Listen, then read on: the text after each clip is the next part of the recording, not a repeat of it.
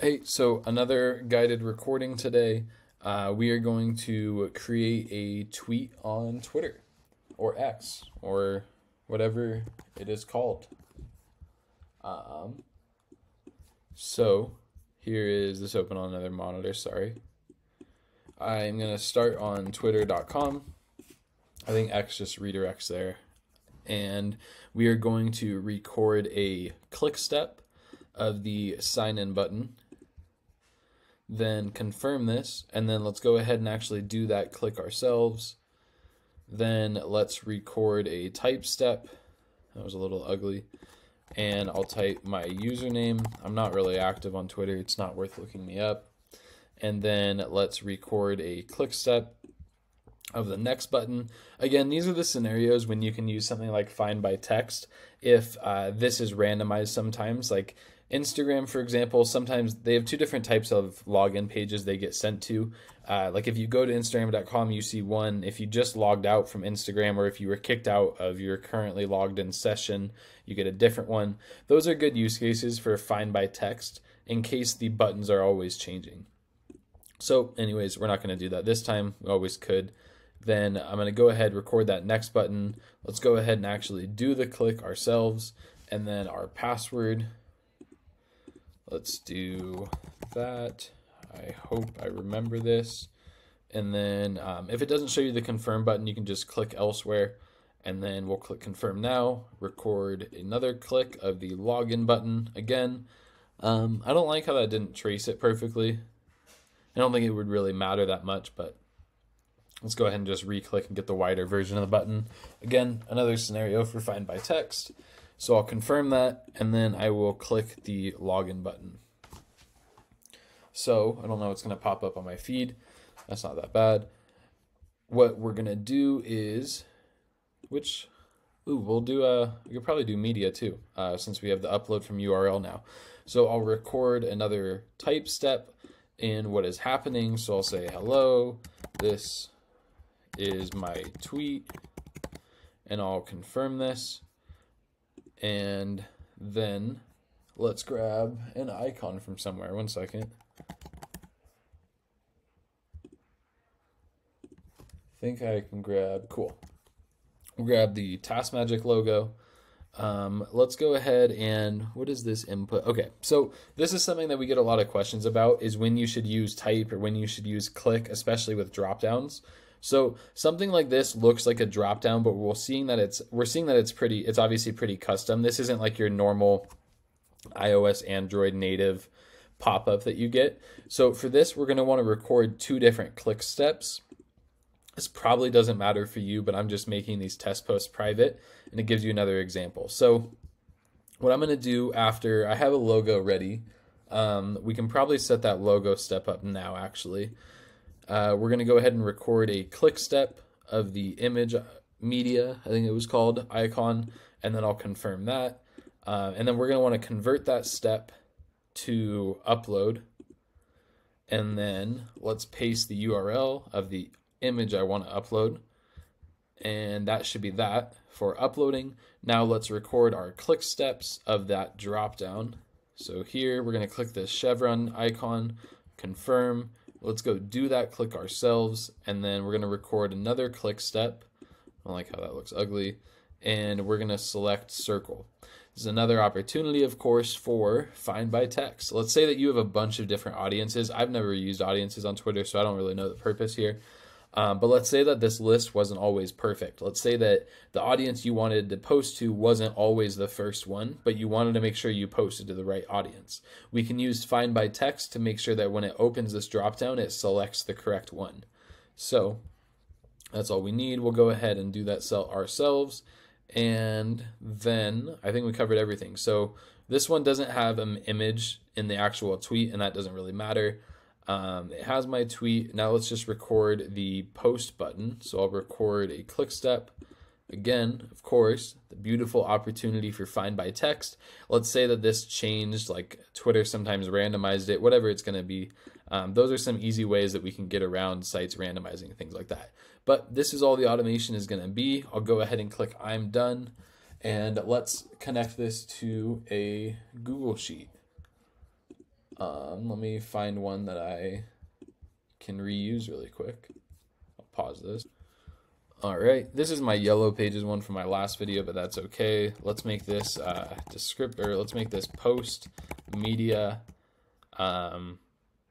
This is where you could use like circle, and then it could use like it could search for whatever circle it wanted, but I'm not going to go through that right now.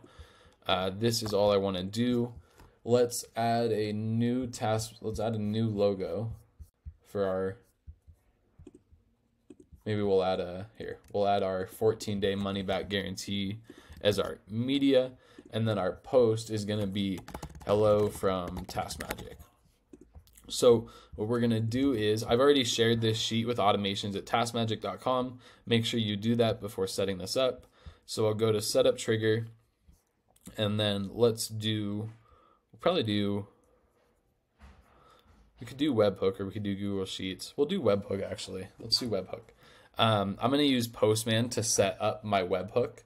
If you guys have another service that is sending the data to something like Zapier, actually I'll just use Zapier. I shouldn't use Postman. Let me set this up really quick.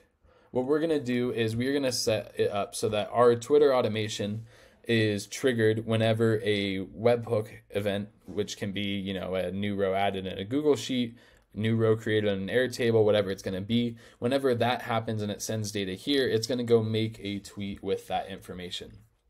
So if I go in Zapier, we're going to go to our actions. Oh, I don't know if I have webhooks. Let me set it up still. Cool. I just don't think I can turn it on. Okay. So what we're going to set up, and this is the same if it's Pabbly, if it's N8N, if it's Make, if it's Active Pieces, whatever it's going to be pretty much the same inputs that you're seeing here. We're going to set a post request, and then I'll click continue. The URL is going to be what we have here. I'll go ahead and copy this. Then it's important we change the payload type to JSON. And then for data, we're going to want to do our post. And then this can be like hello from Zapier.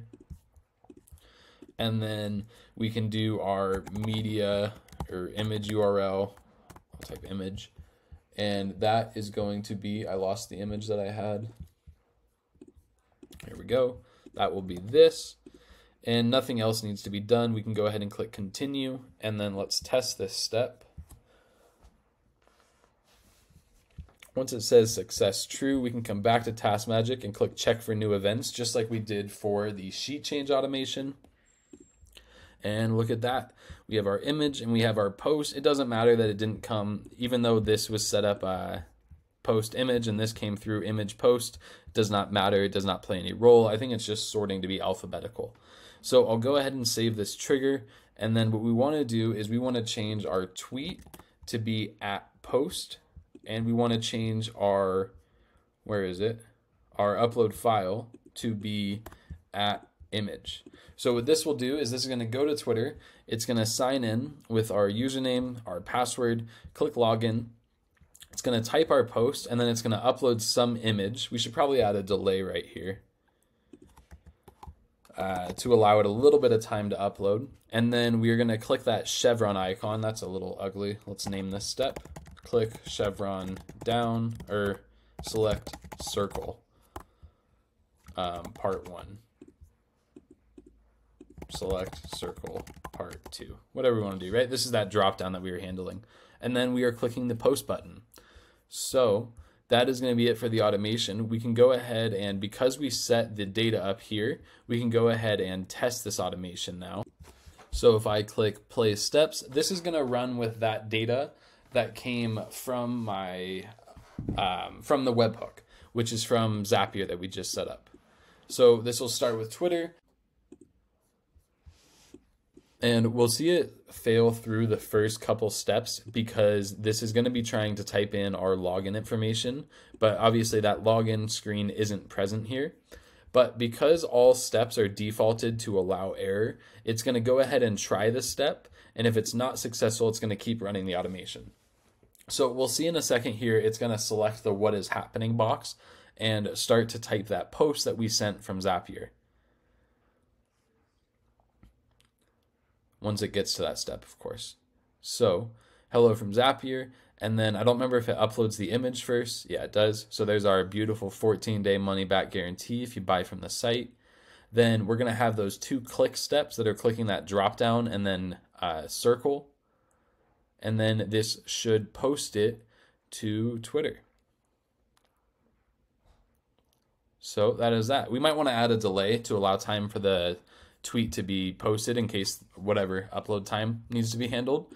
But what we can see now is if I turn this on from desktop, we can go back to Zapier and let's test this. So what I'm going to do to test this is I'm going to click these 3 dots and then always show browser window. So what this means is when the webhook is sent, it's going to run from my computer and it's going to have the browser in front of me. And this is just for me to quickly test things. I'm not going to let it play through the entire video.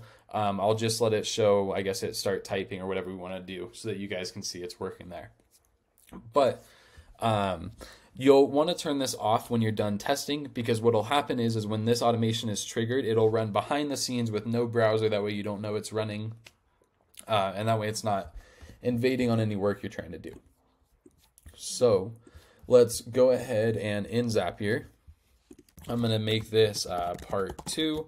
And then I don't really feel like finding another image, so I won't do that. But I'm going to go ahead and click continue, retest step. And what happens is when I click send here, it's going to start that automation. This is, I didn't name it, but you see it's the same. This is going to start that automation with that new data from Zapier. So if I click data in, we're going to see part 2 and the same image. So I won't let this play all the way through. You can just trust me, it's going to do what it did last time. And it's going to go ahead and create that tweet with that data from that webhook. Same thing goes if you're doing a scheduled automation, a loop through data, if you're doing a sheet change, all things like that.